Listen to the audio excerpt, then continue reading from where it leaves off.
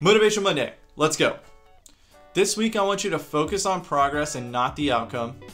I want you to maintain a routine, and I want you to practice self-care. All right, let's tackle these one by one. Focus on progress and not the outcome. Every single day we're learning something new, regardless of rejections that we're getting from job applications that we've sent out. Maintain that, and I guarantee that you'll be able to use those skills in your next job place. All right, next up is maintaining a routine.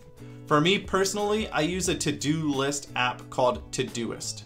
This helps me maintain my progress throughout the day. It helps me keep track of my goals throughout the day and throughout the week.